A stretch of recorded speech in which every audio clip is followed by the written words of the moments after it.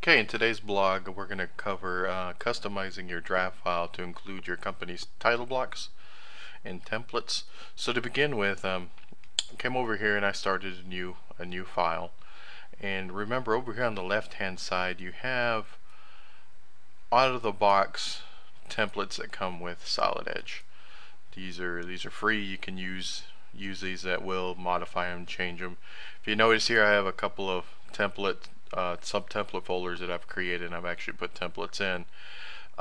This folder structure here and these templates are located on your hard drive in your installation directory. So wherever you installed Solid Edge, there is a folder named template. Within this template folder, you'll see the same structure that you see whenever you start a new file inside Solid Edge. So you're starting with first look all the way UNI metric. The same folder structure appears here. If you wish to add your own, it's as simple as creating a new folder, dropping it in, and then copying and pasting your Solid Edge files in there to begin using as templates. Another point to touch on is that these files that are located within this template directory are standard everyday Solid Edge files. There's nothing special about them. Solid Edge doesn't have quote-unquote templates. It doesn't utilize those. It just automatically recognizes these files as templates because they are located within the template folder. So once you copy and paste or drop in a part file that you wish, or a part file, sheet metal part, draft file that you wish to use as a template, you drop it into this folder here. Solid Edge automatically recognizes it as a template, and you can use it like you normally would any other Solid Edge part file over here. Start your standard templates. Start one, creates a part, you save it, it automatically saves it with a new number, so you don't have to worry about over saving. The only way you can do that, we'll cover that here in a little bit. So to take a look at some of the standard, out of the box templates that come in here, especially with the draft, you do have one. You have different standards that you can choose from. You can choose the ANSI inch template for draft. This is out of the box. It has a title block down here at the bottom. This happens to load up with the D size. Yours, if you try this, maybe a little different. It's just the way I got my computer set up. This is a D size template, basic border. If you're creating your own title blocks, you can use this as a guide or use one of these files as a guide. And you can utilize some of the callouts that are automatically placed in here. That way you don't have to create them yourself. Just reuse what's already given to you, or you can actually copy over, open a DXF file or a template that you may have stored, and you can just copy and do the same thing to create your own title block as I go through the steps here. So if I look at this, I'm viewing the working layer, or the working sheet, and this is where you would normally come in and drop a view and start creating your actual draft, putting in your information. If you want to edit this, the first thing you have to do is come over to your View tab and change over to your background layer. So as default, it'll load up in the working layer. So what you want to do is turn on the background layer, and when you turn on the background layer, notice down here at the bottom I have a new set of tabs. I have my sheet 1, and then I have a series of blue tabs. These blue tabs represent my sheets. These are the title block sheets and the formats that I have pre-saved inside this template. So out of the box, I'm given an A size sheet, a B size sheet, C, and D with corresponding title blocks. So now that I'm in the background layer, I can simply select my A size sheet. Notice how the page shrinks down. I can maximize that. This is my A size sheet, B size sheet, a little bigger border, C, and so on. Each one of these represents a new sheet. So if I go back and I turn off my background layer and I add a new sheet, it's automatically going to add a D size sheet. Well, how do you change that? Well, if you right click on the sheet down here, you can actually go into the sheet setup. In the sheet setup, you'll have a tab called background.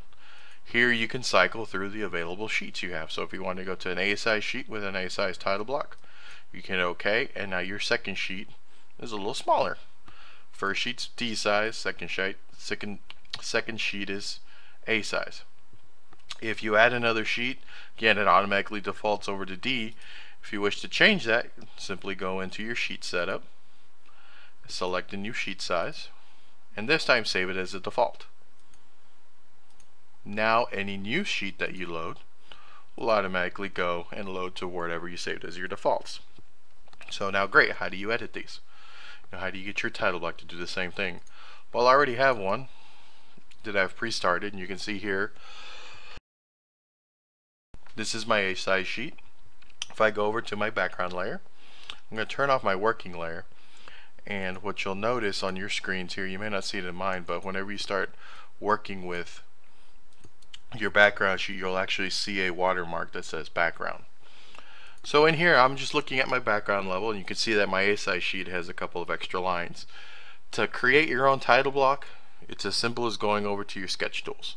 These are just basic lines that I created to start creating my block. You can use your snap tools, sketch tools, anything to create your block. Now of course you wouldn't dimension it. I've got that setting on right over here in my IntelliSketch to automatically dimension these. So you wouldn't need any dimensions. You just need to go ahead and just kind of sketch some lines out. You can create your own block, edit your block after you get it into the system. If you don't want any lines, you just simply use your fence select tools to get rid of lines. You just hit delete. You can edit any one of these. You can create blocks, even like I have here. This is a block that I have. I can double click it. I can go ahead and edit blocks. That way I can just go ahead and more of consolidating, more of an AutoCAD type thing. Create blocks, put your information in there, and then reuse that block over and over again. So I'm going to concentrate over here on my A size sheet.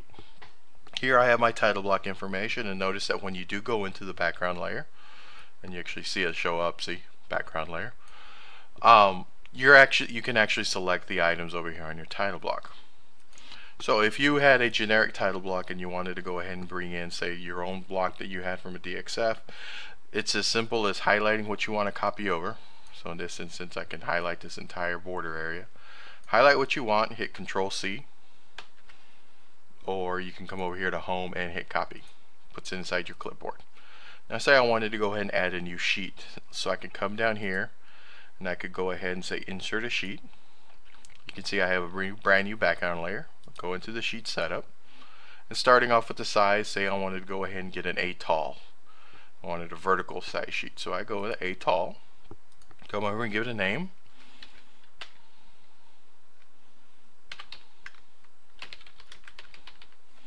and hit OK. There's my new piece of paper. Let's go ahead and fit it into place.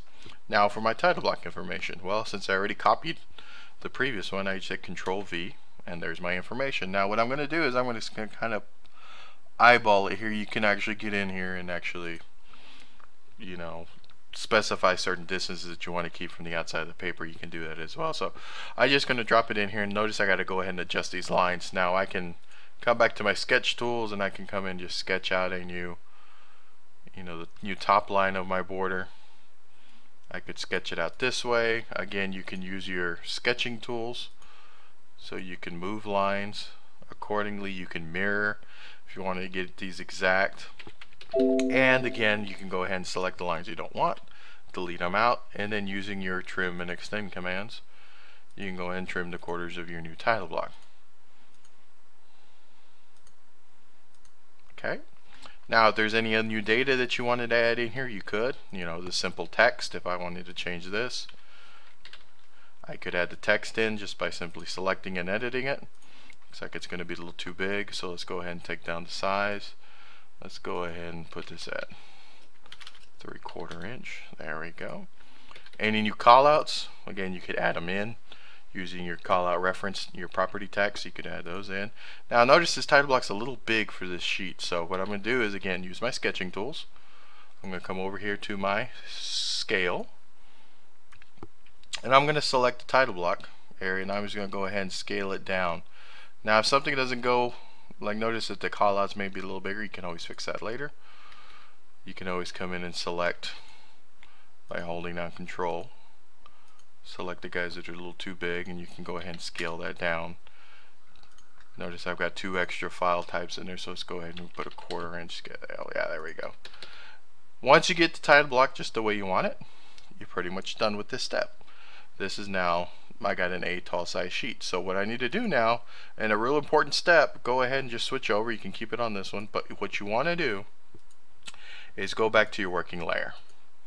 The reason we go to our working layer and turn off our background layer is because whenever you start the new draft, again, start from your templates, you want to go ahead and begin in your working layer. If you begin in your background layer, as soon as you start drafting in parts, you're going to put them on a different layer, and that'll show up every single time. It'll show the same part over and over again. It's going to get tied to the actual draft. So always turn off background, select working. Next thing you want to do is save as and drop it in one of your template folders. So either the one that you created, especially for this occasion, if you have your own setup already, you can come in here and just drop in the draft file, same as saving as. Go ahead and save it in there. And what you want to do then is go ahead and close out from your draft. Okay, now that it's closed, you want to go up to new. We'll go down to our standard templates, and you'll see there's my swoosh ed 2, my second edit. I'll go ahead and hit OK. Pops up, here's my draft. Now I can go, it doesn't have the swoosh ed anymore, swoosh 2 ed, so the file name already changed. And if I want to add a new sheet, again, come down here, insert a new sheet, go to my sheet setup, say I wanted to go ahead and use my ATOL for this one. There's my ATOL. If I wanted the ATOL to automatically be the next generated sheet, again, go to your sheet setup, save as default. Now each additional sheet that you add will be the ATOL.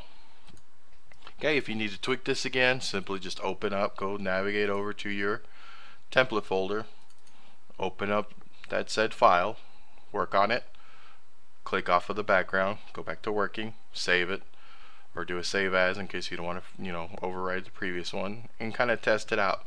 Once you get a good working one, you have to do it for each individual sheet. So work on the first one, make sure that all the callouts work on that first sheet, so make sure that whenever you drag it apart, everything updates the way you want it. And once you get that one down, go ahead and create your other size sheets, because once you create the other size sheets, it's a little hard to juggle the title block information once it's already in there. But other than that, thank you for taking the time to look at this blog. And again, this is part of, we do cover this in our fundamentals training. It comes up almost every single time. Everybody wants to know how to do it, so we do cover this inside class. So if you have any questions, please just drop us a line, email me or email Diana, and we'll get you either enrolled in the training class or get you some help. Thanks a lot.